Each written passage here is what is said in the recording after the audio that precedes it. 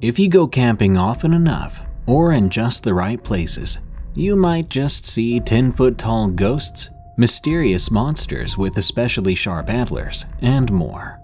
Welcome back to Unexplained Encounters. I'm your host, Darkness Prevails, and you can follow me on Twitter at DarkPrevails, where I'm either retweeting some pretty cool and creepy art, or I just make really lame jokes. That's about it. Anyway, today I've got more new scary camping stories for you to enjoy. Guest narrator Rogue Darkness joins me today to narrate these tales. If you like her voice, be sure to check out the Rogue Darkness podcast, which is all about the crimes committed under the misconceptions of witchcraft and other occult beliefs. Link in the description. Remember, if you have a scary story of your own and you want folks to hear it on this show, send it to me at darkstories.org. I'm looking for stories about state parks or encounters with demons. Now, let's begin. The Backwoods of the Boundary Waters, from Primate 5. During the month of July in 2022, a few friends of mine along with their dads were going on a trip into the Boundary Waters. The Boundary Waters are a huge expanse of totally natural woods, stretching for hundreds of miles. In between these woods are thousands of lakes with small land bridges that we call portages, in between the forests. We packed about 200 pounds of gear for 5 people total. We fit that onto a 3-person canoe and a 2-person canoe. Before the trip started, I was already nervous of these lands.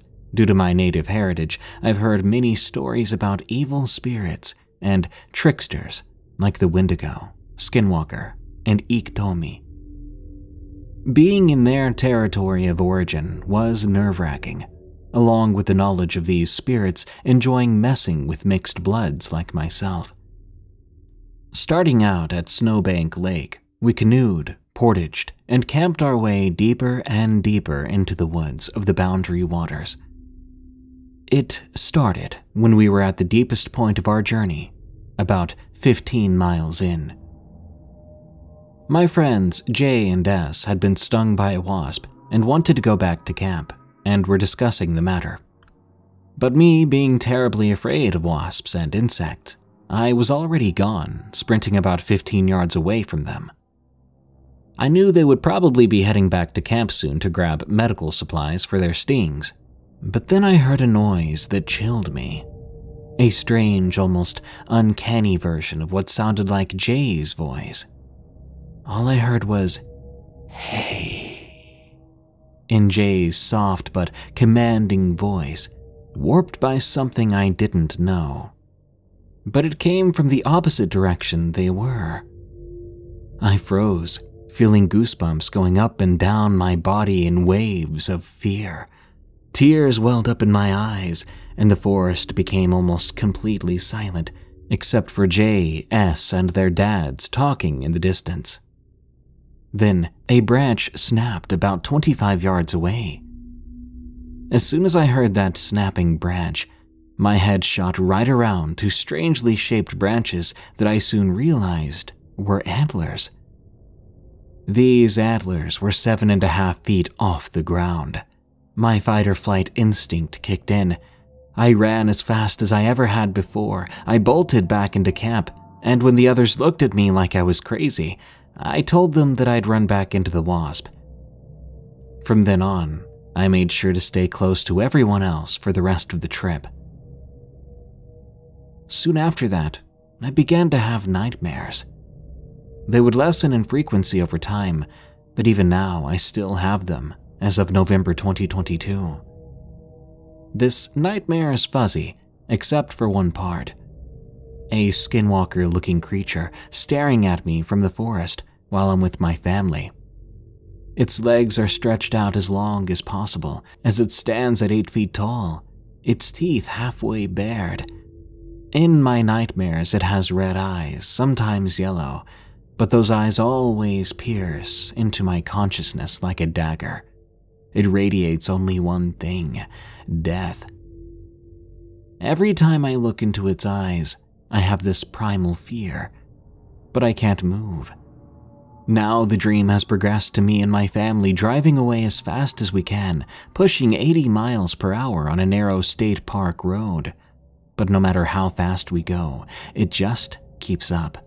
Its legs move effortlessly, still outstretched, running like a man, but something is still very off about it. The nightmare ends soon after, and I wake up for the day. No other anomalies have occurred since the dreams began at the Boundary Waters. I have a cross above my bed and on my doorknob, just in case. Remember to stay aware and safe in the woods. I can't help but feel that I saw something out there. Something with antlers, straight from Native American folklore. Wendigo Behind the Tree, from Cadentheskinwalkerfan. I was about 14 at the time. It was probably around 10 or 11 p.m. when we heard it. About a week earlier, my friend and I were planning to have a week-long campout in the woods behind my house. Mind you, I live in the middle of the woods in a very rural area, so my property is teeming with wildlife. Me and her, let's call her Bella for anonymous sake, are accustomed to the occasional howl or shriek of a fox, but on the third night of our campout, we heard something absolutely terrifying. Now, the first 2 nights were peaceful and fun, but that all changed very soon. So me and Bella, like we had been doing, went to go start up a fire to roast the marshmallows we had brought. That's when we heard it. A distant shriek. Usually we would have ignored it, putting it off as an animal, but this time it was different. While it was distant, we could clearly make out something that sounded like a moose in heat, and a woman being brutally murdered. Shocked, we both head to the tent and try to distract ourselves. An hour or so passes by and we feel comfortable enough to go back out for a few minutes, talk a bit, and put the fire out. Everything seems to be pretty much normal, until I see it. Behind a rather large tree is one side of large deer antlers. Only this couldn't have been a deer because the antlers were about 7 or 8 feet off the ground. Knowing deeply that something is wrong, I nudged Bella softly, whispering, "Turn around slowly and make no noise." Following my directions, she turns around, and I can hear a faint gasp emerge from her when this thing emerges from behind the tree. It has deep, yellow eyes that seem to stare straight into your soul. It has the head or skull of a deer, but the body of a 7-foot-tall man that has been starving for 3 months. Its pale gray skin was barely visible in the faint afterglow of our campfire. I almost vomit when the vile stench reaches us, smelling like a rotting corpse in hot air. I tell Bella to hide in the tent and that I'll be there soon. As soon as she secures the tent, the thing says, "Bella, it's gone. You can come out." And to my horror, it was speaking in my voice. I quickly tell her that it wasn't me who said that, but the thing. I slowly retreat into the tent, never letting my gaze fall from the creature. When I get inside, I dive into my sleeping bag, but what happens next will scare me for life. After about 2 minutes of being in the tent, we hear the same blood-curdling shrill as before, and the thing rips open the top of our tent. Oddly enough, the thing does not attack us, but just stares at us for a good 30 seconds. You'd think we would run, right? No, we do not run. In fact, we do not move a muscle. We were literally paralyzed with fear.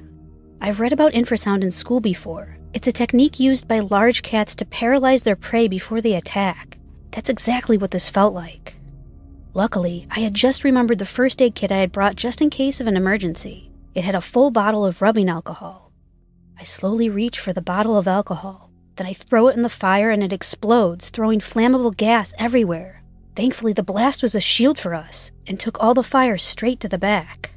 This caused it to give one last ear-piercing scream, shrink down into an unnatural-looking rabbit, and zip back into the forest, never to be seen by us again. To this day, me and Bella have never returned there, and certainly do not plan to. After a long night of research, both me and Bella agree that what we saw was most likely, if not definitely, a Wendigo. The Hunt in the Woods, from TheHuntressWolf. In Missouri, there are loads of wooded areas you can hunt in. I'm a hunter at the age of 22, and I will always remember this horrific event. I had asked my parents if I could go hunting with my uncle. They agreed, so I packed my hunting gear in my truck and drove over to my uncle's house. The drive was about 3 hours long. As soon as I got there, my two friends, Rookie and Luna, were waiting for me. They had been talking to my uncle. "Hey, sport, you all set to go?" My uncle smiled as I got my hunting gear from the truck. "Ready as I'll ever be," I answered back. All four of us got in the hunting truck my uncle owned at the time, and we drove off into his property. His property is a huge piece of land, mostly a wooded area. You could see trees for miles and miles. As we drove, my friends and I discussed ex-boyfriends and drama, and soon we arrived at the hunting spot. My uncle got out and told us, "All right, Luna and I will go north, Rookie and Ash, you two go west." And my uncle looked at us seriously. "Do not get separated, all right? These woods are dangerous when night falls." We all nodded, and we went in our respective directions. I couldn't help but think that my uncle knew something about these woods. He always told us that warning every time. Rookie and I kept walking, soon setting up camp among the trees. I had with me a rifle and pistol, and Rookie had his 9-gauge and a small pistol just in case. We sat and waited as the sun began to go down. Suddenly, from the dark, I heard a branch snap. I thought it was my uncle coming to check on us, but what I heard next sent shivers down my spine. A deafening howl coming from right behind us, only 10 feet away or so. "Ash, you heard that, right?" Rookie asked as he held his 9-gauge in his hands. Yeah, I heard it," I replied, holding my rifle close as the sound of heavy footsteps got closer and closer. We aimed our guns in the direction of the noise. From the dark, I saw what looked to be a bear, but bears don't make that kind of howl. I fired the first shot then. Whatever it was screamed in pain. It wasn't enough to kill it, but it was enough to tee it off. We looked at each other and ran. We soon heard it behind us, chasing us. I whistled the kind of whistle my uncle had taught me whenever I was in trouble or needed help if we were far away. At the same time, I heard Rookie taking 2 shots at the thing behind us before reloading his 9-gauge. When my eyes adjusted, I turned around as I ran, getting a better look at our pursuer. It looked like a person with a wolf skull, but the way it moved and looked everywhere else, I couldn't tell if it was man or something else. 2 more gunshots rang out, hitting the creature in the head and in the chest. It was my uncle and Luna. I remember thinking this couldn't be real. Whatever this creature was had taken multiple shots and was not slowing down. We made it back to the truck, and after we climbed in, the creature jumped onto it. As we drove away, we managed to shake the creature off. It rolled onto the ground, howling again. As soon as we made it back to the house, we locked all the doors, every window, and even the basement. My uncle called a Cherokee friend that lived down the road for help. He said that we should not leave the house until morning. We went into our rooms and fell into light, scared slumber. When the next day came, our Cherokee friend came by, performing a blessing ritual on us and the house. "What do you think it was?" my uncle asked his friend, as he gave an odd look. "Something whose name we cannot speak." That gave me shivers. At the time, I remember thinking it was a werewolf, but the thought of something like a Wendigo or Skinwalker being in Missouri, that's creepy. Never go into the woods alone or unarmed.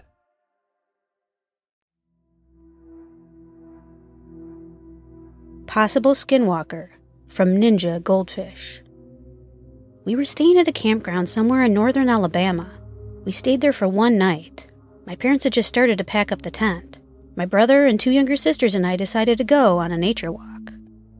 At first, we were walking on the pavement, but then we saw an old gravel road that went into an opening in the forest.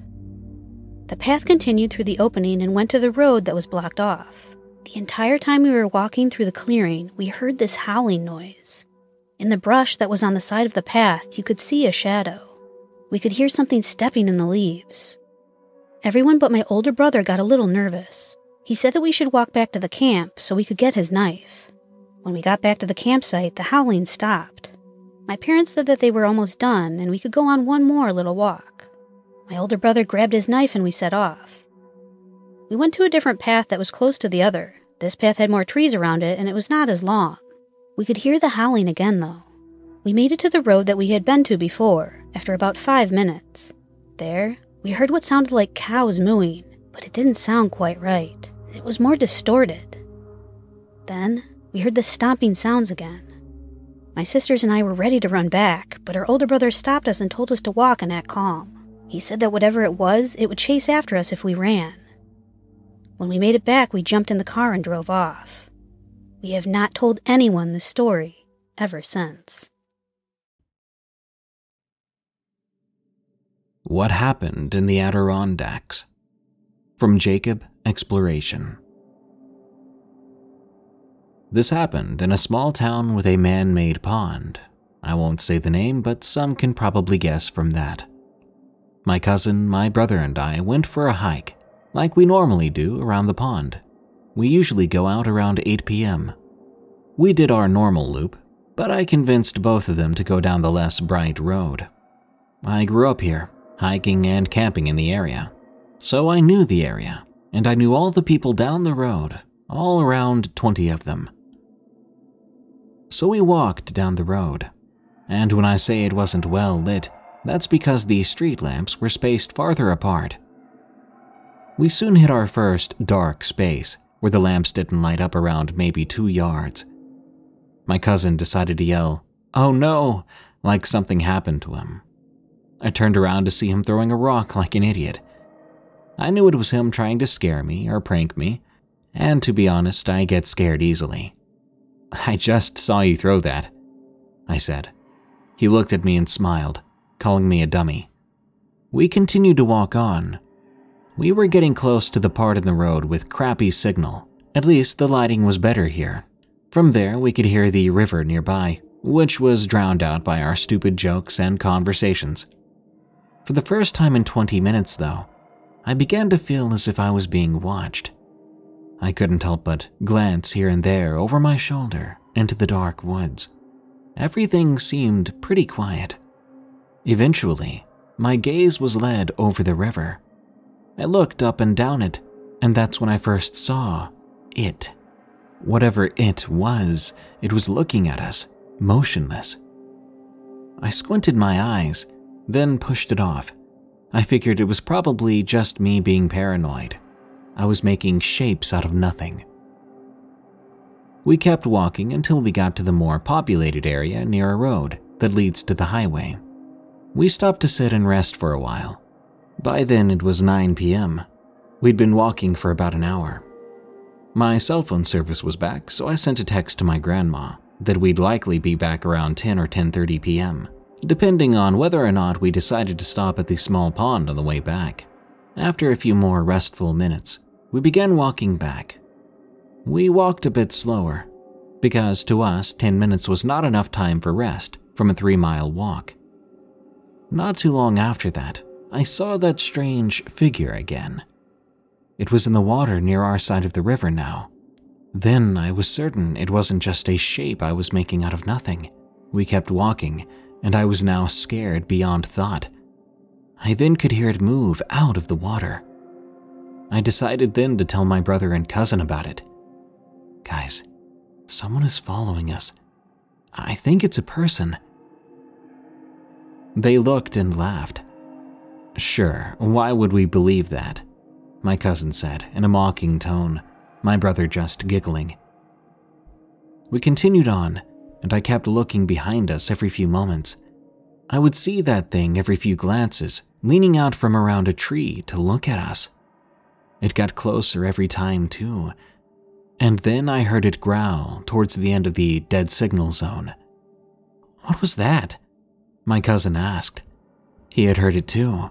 I knew it could only be one thing, that darned thing that was following us. Altogether then, we ran until we made it to an area where there were houses closer together. We stopped then to catch our breaths.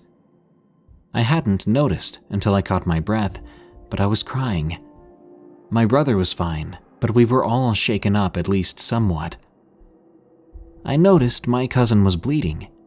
He said it was because he fell while we ran. Once we got back to the town, we sat on the beach, looking at the entrance of the road. Nothing came out, and no one went in. About a month after this experience, we found bloody marks in the rail guard of a small bridge down my road, and there were handprints on it. Update. I last wrote about this thing a month ago, but today I'll share what I saw only a week back. The only reason why I walked down that road again was because quarantine had me stuck with only my family around me. This time it was only me and my cousin.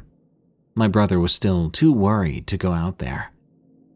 I myself thought the thing would have left by now, because the first anyone saw of it was, as I stated in my previous post. Now, it wasn't easy getting my cousin to go. I had to bribe him with a $20 bill. The idea was to not go too far, but to still venture down that road somewhat. Maybe hike, maybe camp, who knows. We left after dinner, and God knows what time it was. We didn't go all the way down the road, we only walked a bit, in the direction that leads to my friend's house. I even called her up and asked if we could go onto her property, and she was okay with it. Around 10 minutes into the trails, we began to hear sticks snapping behind us. I quickly remembered what had happened last time. I didn't wait around at all. I began sprinting away until I heard, "It's just me." I turned around, seeing that it was my brother who had decided to come and join us. I yelled at him to never do that again. About an hour into the walk, being under a canopy of trees, it got dark fast. My brother and cousin were now fooling around, yelling dumb things to each other. "It's just me." I turned to look at my brother and mockingly said, "We know, you already said that." But he was looking deep into the forest, like a deer in headlights. I didn't say it that time. I looked in the direction he was looking, but I didn't see anything. "Come on, let's get to the road." We began to hurry down the trail, and as if it was a horror movie, I tripped. I stood up and checked myself. I could still walk. My arm hurt quite a bit, but there was no blood. I stood up and began to walk down the trail. "It's just me." The voice came again. I ignored it, but I ended up tripping once more, not as hard this time. But with how scared I was, I ended up curling up in a ball, and I just lay there. As much as I hate to admit it, I began to cry. The voice got closer, saying the same thing over and over. I sat there, and eventually I passed out. I woke up and looked around. There it was. Even in the dimming light, I was able to see it clearly. It was taller than I thought when I first saw it. It looked to stand around 8 feet tall. It was ungodly pale, a sickish grin on its face, and it looked as if there was nothing where its eyes should be. It opened its mouth, and out came the words, "It's just me. It's just me." Then I passed out again. When I came to, I was near a rock circle. Freaking out, I looked around to see my cousin and brother sitting on one of the rocks. "Where are we?" They looked at me. "It's our normal spot." I started to look around again. It was our normal spot. I guess I've never seen it at night. What happened? They explained how they found me a few feet off the trail, passed out.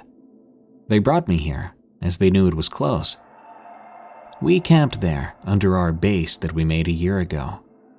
We built it because we were bored, and being the oldest, I had brought out a bunch of camping stuff. We had found this area back then that was like a circle. It was near a shallow cave thing or overhang, and at night if you didn't know the area well, you might fall in the shallow pool of water. We turned our lantern on, talking about everything that happened, preparing to be yelled at by our parents for not coming back that night. Most of that night was spent in the hangover behind the stick lean-to walls, putting band-aids on my cuts. In the morning, we began to walk back home. Nothing out of the ordinary happened then. And as we had guessed, we did get reprimanded when we got back. But I truly will never forget what I saw. Goatman in Big Sur, California, from C. Philly 100. Many years ago, roughly 2010 or so, some buddies and I were traveling up the west coast from Joshua Tree to Big Sur, where we stopped to camp for the night. We got our tent set up and walked down to the coast. To get down to the water, you have to pass through some thick undergrowth and a big stand of trees. We heard what we thought was a goat or sheep or something, and we noticed a vile odor hanging rank in the air. We had a nice little buzz going, so we didn't really pay too much attention to this, but kept on our merry way down to the beach. It was getting dark, and it was pretty chilly, but my friend Chance and I jumped in the water, splashing around in the waves and having a ball. Back up on the beach, we drank some wine and reveled in the magic that is California. The stars were just starting to come out, as the sun sank out of sight and the moon rising to the east marked the changing of the guard. We heard that "bah" sound again and smelled the rotten trash smell and decided to head back to camp. As soon as we entered the wood, I could sense that something was different. There was a distinct feeling that we were being watched. You know that feeling where the hair on the back of your neck stands up? Yeah, well, it's a pretty creepy feeling, and one I was feeling in spades at that particular point in time. It had gotten pretty dark by then, and it was even darker in the thick coastal forest.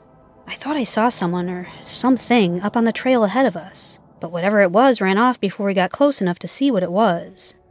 There was that smell again. "What the heck is that smell, man?" Chance asked. "I don't know," I said, "but it's making me want to hurl." Suddenly, a branch started shaking violently about 20 yards off to our left, which was weird because the forest was dead calm otherwise. "What the?" Something came charging out of the thicket, something tall, and I mean tall, at least 8 or 9 feet. It was bipedal and had horns on the top of its head. "Run!" I yelled at the top of my lungs, and run we did, crashing through the briar and bramble all the way back to camp where we jumped in the car and turned on the lights. Nothing. "What the hell was that thing?" Chance exclaimed. I don't know. I couldn't quite process what had just happened. Just then, something walked out into the headlights. It was that creature. It had the body of a muscle builder, but its head looked similar to that of a goat. It didn't look quite like a regular farm goat, though. Maybe more like a mountain goat, or very similar to depictions of the French Baphomet. A rather sinister and wicked-looking goat, with pale blue eyes that gleamed brightly in the headlights. I swear it looked like it was smiling at us. It leaped forward, springing off of the ground and landing hard on the hood of the car. "Drive! Drive! Drive!" I shouted. Chance punched on the gas and the Goatman creature stepped up onto the roof of the car, and I noticed that it had swollen hocks and huge cloven hooves for feet.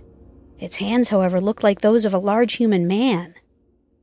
It started stomping on the roof of the car, almost causing us to swerve off the road. Chance hit the brakes and the Goatman went flying forward, landing on its feet before running off into the woods. We started driving and didn't stop till we got back to civilization, where we got gas, and then kept driving. I feel bad about leaving all our gear and our tent and everything behind, but there was no way in hell we were going back there to get it. I don't know if anyone else has seen this Goatman creature out there in Big Sur, but consider yourself warned. California Goatman, let's never meet again. The Tall Shadow, from Daniel S. This is not my experience. Rather, it is a group experience that consisted of a couple of youth members and a youth leader named E from our church, my little brother included. In August of 2019, several youth ministries from our denomination of church got together at a camp located near Santa Barbara. We were there for 3 days. On the second night, we had a campfire. After it ended, my friends and I went with the youth leader and his cabin kids to their cabin. It was closer to the campfire area than ours. We told a couple of spooky stories and my group left to our cabin. We ate a small meal and went to sleep. The next morning at breakfast time, we heard one of the female leaders, A, from our church, asking around if we'd heard what happened last night. I guess she was told by the wife of E. So for breakfast, we were sitting together, and A told us the experience. This is how it went. E and his cabin kids had a youth from a different cabin. It was already 2 a.m., and they had to walk him back to his cabin, which was by the campfire. They had to walk the road to reach the western cabins. On this road, there were no lamps nor light posts, and they had to carry flashlights with them. They would soon be passing by a grove of trees by the RV storage, and after passing by it, E felt a very negative energy. Then everyone froze. The kids were the first to turn around. They all audibly gasped. E turned then too, and what he saw appeared to be a shadow standing over 10 feet tall, but it didn't move an inch. Everyone screamed, running towards the western cabins from the road.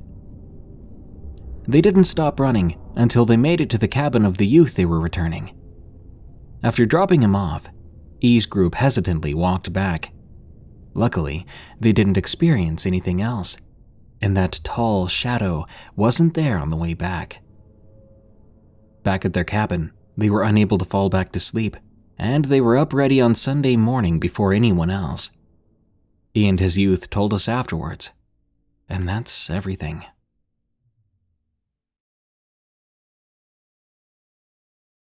Wendigo and Taos, from TraceAndrew. This story happened when I was around 19. Me and my 3 friends were out on a camping trip double date in Taos, New Mexico. It was midsummer, so me and my friends drove 3 hours north to Taos, New Mexico, telling jokes and listening to music. When we arrived, we started setting our tents and chairs up. Then I noticed that Jack's girlfriend was not acting normal. Her happy, talkative self was now quiet and sad. I told Jack, "Hey, you should go see what's wrong with her." He walked off in her direction. Me and my girlfriend sat and watched Jack and his girlfriend. When Jack walked up to his girlfriend, she broke down crying. Jack then carried her into their tent, and she told Jack why she was acting so strange. She said that when she was 12 years old, she went on a camping trip with her mom and dad. She said something about a Wendigo attacking her dad. It was hard to tell what she was saying because she was crying so much. They sat in the tent for a few hours, while me and my girlfriend started a fire and made food. We ate, put out the fire, and then went to our tents. The next day, we woke up and went on a 20-mile hike. We had a lot of fun, so it was time to head back to camp. A little side note, the hike was 20 miles there and back, so it wasn't a super long hike. We got back around at around 5 o'clock. We went out to my cousin's house. We talked about motorcycles, ATVs, and anything that interested us. It was getting late, so we said our goodbyes and went back to camp. Me and my girlfriend were exhausted, so we went to sleep right away. My girlfriend woke me up and said in a hushed voice, "Babe, wake up. Do you hear those noises?" "It is probably just Jack and Adria getting it up," I replied, half awake. "No, it's not them. Just listen," she said. Then I heard the voices. They were more like a noise. It sounded like a choir, but deep and demonic. The voice had no emotion and was really harsh. "I know you're in there, Trace," the thing said while laughing. I told my girlfriend that we should start praying. Then she said, "Wait, do you hear that? It sounds like Adria crying." "I'll go check on her. Stay here and don't do anything but pray," I said. I quickly unzipped the zipper on the tent and then walked over to Jack and Adria's tent. I opened the tent and walked in. I knelt down by Adria and asked her in a hushed voice, "Hey, Adria, is everything okay? There is someone outside telling me to go out into the woods. It sounds like my dad, but I know it's not him." Adria responded through quiet sobs. I felt bad for Adria, so I told her that I'm going to get my girlfriend and that I'll be right back. I left to go to my tent to get my girlfriend. I had a feeling that someone was behind me. I felt a cold breath on my back. My brain told me not to turn around, but something made me turn around. I saw a creature that had patches of greenish-brown hair on it and had parts of rotting flesh on its body, and it had the head of an elk with antlers, but it had sharp teeth that were dripping saliva. The smell hit me like a freight train. The smell was like moldy dead skunks. I threw up all the food my cousin had gave me. I was scared. I walked back into my tent and shut the zipper. My girlfriend asked me what had happened. "Nothing. I just saw a bobcat." I lied to her, which made me feel even worse because I'm a terrible liar. and she looked at me with disappointment in her face. She went to look out of the tent. I tried to stop her, but she wouldn't listen to me. She opened the tent and said, "There's nothing out here, babe." I looked out the tent door and sighed with relief. I told her that we needed to go back to Jack and Adria's tent. I told her that I'd have Adria explain why she was crying. My girlfriend and I walked over to Adria, where my girlfriend sat there and listened to Adria and began to comfort her. I went back to my tent and left my girlfriend with Jack and Adria. I waited for any noise or movement. I started to doze off, but then I heard a low, growling sound. I jumped at the sound and saw my tent zipper moving. My heart stopped and I held my breath. I let out a sigh of relief when I saw it was my girlfriend walking into the tent. "We have to go now," she nearly yelled at me. "Okay, get your bag and phone and we'll come back for our stuff tomorrow." We got in the truck and left to my cousin's house. I told my cousin about everything that had happened, and as soon as I mentioned Wendigo, Adria started freaking out and hyperventilating. My cousin's wife went over to Adria and asked her if she wanted tea or something. Adria said yes, so Michelle, my cousin's wife, went to the kitchen.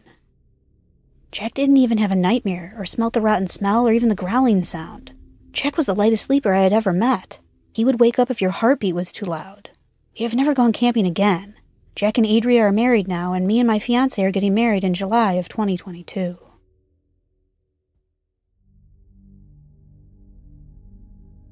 I want to be cremated. From the GraveDigger. My dad is a gravedigger, so he's always around graves and has dug hundreds of them. I'll be telling this story from his point of view, as this was his experience. I had just finished digging a grave after hours. I was very tired and headed home for the day. The next day, when I came back to the graveyard, the hole I'd been digging was filled in. I thought maybe the hole had collapsed in, but it had been patted down, and there were prints from dress shoes on the patted down dirt. After I called the priest, my boss, he said nobody should have filled it in, so it was up to me to dig it all out again. After hours of redigging the hole, it was done. It was completely dug out again.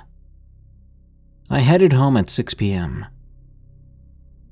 The next morning I went back to check on the hole, and sure enough, someone again filled it in, with more of the same shoe prints on the dirt. I told the priest, and he had me set up a camera after I redug the hole for a third time, leaving at 5 p.m. The following morning I went to check the footage. It was recording up until 2 a.m. and cut out for 2 hours, then recorded again at 4 a.m. Lo and behold, the hole was filled back in. I was starting to get really teed off. I told the priest I was going to camp out after redigging the hole because the funeral was on Sunday and it was Thursday. So I camped out next to the hole. As I was trying my best to stay awake, I suddenly caught movement out of the corner of my eye. I ran from my camping spot and yelled, "Hey, don't move!" There was a man standing next to the hole. When they turned around, I saw that he was wearing a tuxedo and dress shoes. To be more specific, this was the same man I was supposed to put 6 feet under on Sunday. The man I'd been digging a grave for had been hit by a truck. His face had split open from the impact. So there he was, split open face, pale and all. I ran out of there as fast as I could. We talked to the man's family. They ended up getting him cremated instead, as the grave thing was not working out. I never did tell the family that I saw their dead family member filling in his own grave.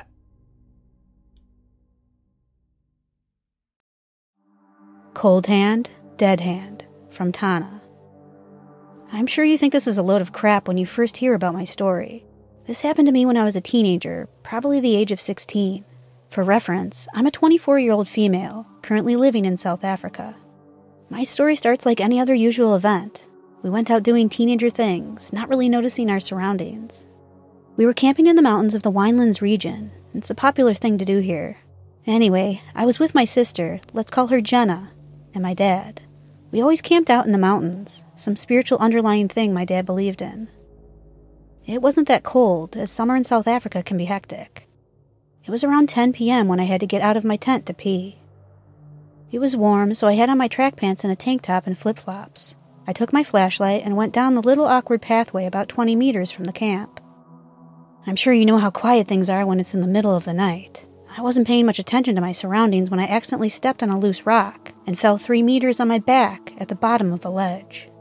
I was hurt and the fall knocked the wind out of me. I crawled upright and I heard something or someone whisper in a language I didn't understand. I said hello and then I felt a cold hand touch my leg.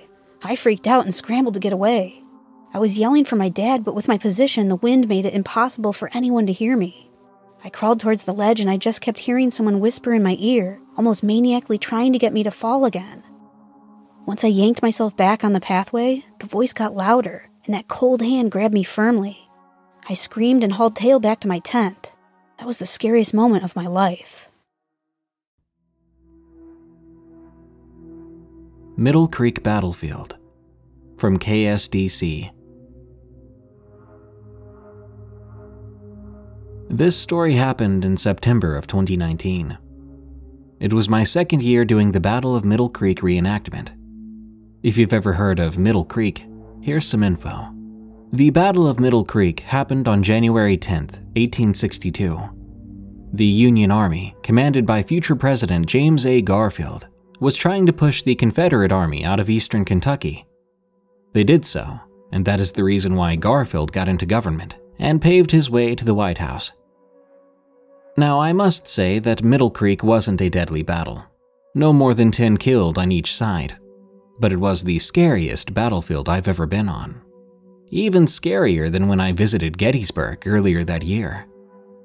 When you're on that battlefield, you can feel something, like a presence, a feeling you're not alone.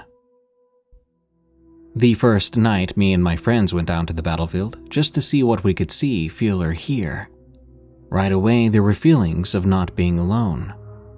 We'd brought with us some dowsing rods. They were 2 L-shaped rods. You touch them to the ground and ask a question to the departed. If the answer is no, it will pull apart, and it will cross if it's yes. We asked simple questions at first. Anyone here? Etc. Then we moved on to personal questions. I believed at one point we talked to a Union soldier. We asked if he hated the rebels. He answered no. We asked, did he join the war to save the Union? And he said yes.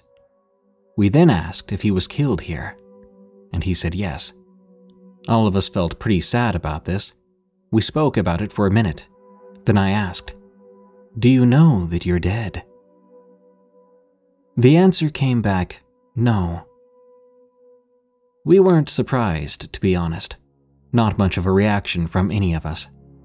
I told the spirit, the war is over. The Union won. It's okay to leave. Go towards the light. I'm tearing up writing this. Not in the sad way, though.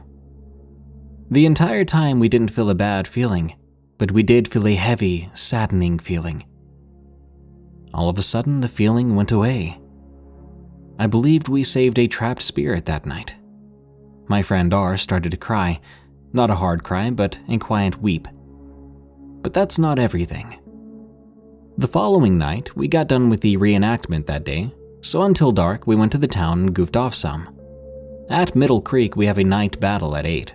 To wake the spirits for the ghost walk, me, J, H, and A were put in a group as soldiers. They say you get more activity when you're in a uniform. We crossed the road and went to a super small open field. The tour guide gave some info about the spot. It was a place where Confederate artillery were placed during the battle. We then gave a volley of gunfire, and I marched my small company around. As we came back up the hill, some fellow reenactors decided to join us. They hopped out of bushes and fired guns at us as a joke. They got us for sure. We crossed the road and stopped at a wooden fence. I noticed my friend Jay was acting off. I walked up and said, "You okay?" He looked at me wide-eyed and told me to get away. Of course, I was curious as to why he said that, but I did as he wanted. I told A about this and she took him over and talked to him. Once he calmed down, he told us that when I was marching them around, he got these sudden thoughts to take his rifle, which had a bayonet attached, and kill me, then kill A and H. something he'd never think to do. He also said he was taken over by a feeling of rage. Thoughts rushed him of all the people that had hurt him in the past. The next story happened when my group and the other group switched places in the field. Before we went, my friend R told me to be sure to fire a salute and to say, "This is for the men who fell on both sides." When we got there, we of course did that. Now, there's a corner we do not go to at Middle Creek. For reasons I've learned, in that corner is a very bad spirit. He was summoned when someone played with a Ouija board years back, and that person never said goodbye. J and A had left, so it was only me and H in the group. They began going to that corner, me and H were not going at all. We began to head back to camp. Middle Creek is a medium-sized field with a big cluster of trees in the middle. We were walking in the trees when all of a sudden we got a bad feeling. It felt like it was all around us, and it was starting to close in. Then my vision began to blur. My head felt light. Then it looked as if H was going to start crying. We ran, running all the way back to our big tent at the campsite, staying there until the group got back. When they did get back, they brought a boy with them. The boy was super shaken up, crying uncontrollably. Apparently, he had suddenly just broke down when they made it to that corner I mentioned. Suddenly, out of nowhere, this woman shows up and puts a crystal necklace around his neck. She says something, I don't remember what, but the boy began to seize up and fell to the ground unconscious. I'm not sure what to think about that entirely, to be honest. The final two things are small but interesting. The first one was before Jay left. I noticed 2 small straight red marks on his left wrist. When we were over in the small field, his entire wrist was covered, so there's no way anything could have done it that I know of. Last, my friend R told me that in the same field, he, along with my other friends C and Q, saw a huge figure standing 9 feet tall. All Q could say was, "Holy crap." All 3 were non-believers in spirits until that very night. I'm still going back this year. I can't wait. Maybe I'll have more stories when I get back. Don't Look Behind You, from Mr. Jerk. My brother and I lived on about 4 acres growing up. The closest town was about 5 miles away, and our house is surrounded by cornfield and bean fields and a cemetery about a half-mile away. There was a few houses and barns around us, and there were woods in the middle of one of the fields along with a few creeks. We are 3 years apart, him being older. We did everything together, fishing, camping, riding our bikes, you name it. We had our own rooms, but we shared a room because we did not want to be apart. We did fight like all brothers do, however we always make up. We're both in our mid-40s now, and we still talk to this day every day. One night, we were camping in the backyard. It was late, summer, early fall. It was a cool night, and we were camping right on the property line next to the field. All you can hear was the corn rustling and crickets chirping, and him and I told stories beside a crackling fire. It was his turn to tell a story, so he started telling the story, and the next thing you know, he grabbed his shoe and put out the fire, and I said, "What are you doing?" But he grabbed my mouth and told me to shut up. Don't look behind you. I asked him why once again, and he told me to shut up. We hid on the ground and did not move for about 20 minutes and didn't say a word to each other. Next thing I know, he grabs my hand and we run to the house. The next day, our mom asked us why we were back inside. Were we scared? Did you see something? My brother looked at me and said no. Why? I followed his lead and said no. The same day, I heard my mother talking to a neighbor, asking them if they had seen anything last night. When my mom got off of the phone, she told us that there was a grave robbery at the cemetery down the road from us. So later that day, my mom took us to the cemetery and we went to the old part of the cemetery, and sure enough, there was a grave opened up and the casket was missing. The caretaker was quick to fill in the grave. There was talk around town about devil worshippers being close to town, and the only thing I can think of is that they robbed the grave and walked through the field right behind us to the woods. To this day, my brother will not tell me what he had seen. The Little Boy from Gettysburg, from BleakMountain. A few years ago, when I was still in middle school, my family and I went to go camping in Gettysburg, with my sister's now husband's family. We went camping there a lot. My family still does, but I just stay home now, since all they do is basically park a big camper in a trailer park full of other campers.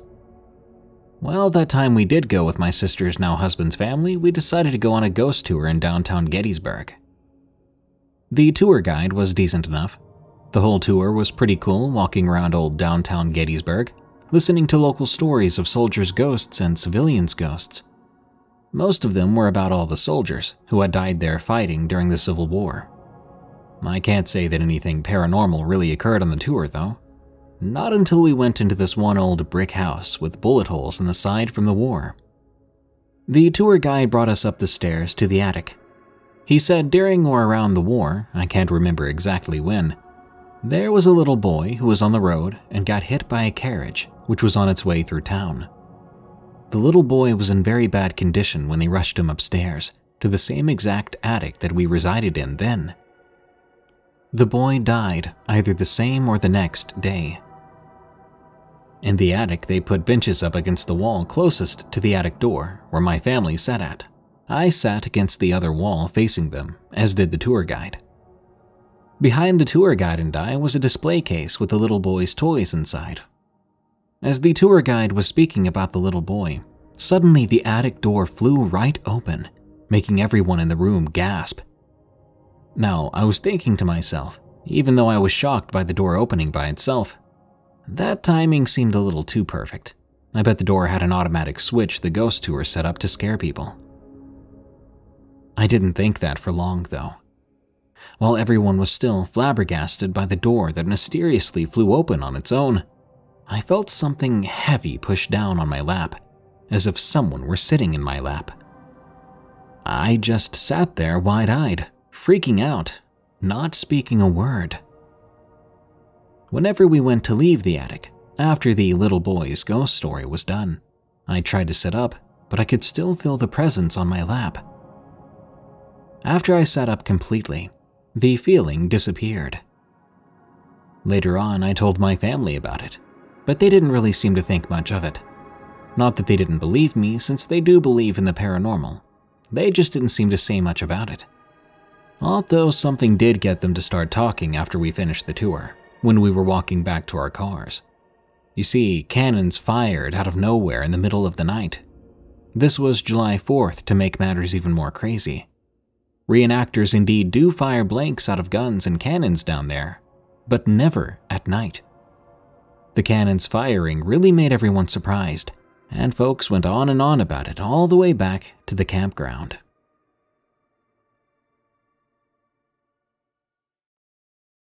Wolf Pack from the Lone Wolf. This happened a few months ago. My wife, who I'll refer to as Rachel, and I live in Colorado. We have our whole life. One day, we decided to go camping, but only for 4 days due to my wife being pregnant. We wanted to make this camping trip a happy memory before we got to be parents, so we packed up the usual camping stuff like food, water, fishing rods, and a map. I also brought along my shotgun just in case. When all our stuff was on the truck, we headed to our favorite camping spot. When we arrived, I unpacked and set up our camp so that Rachel wouldn't do a lot of work.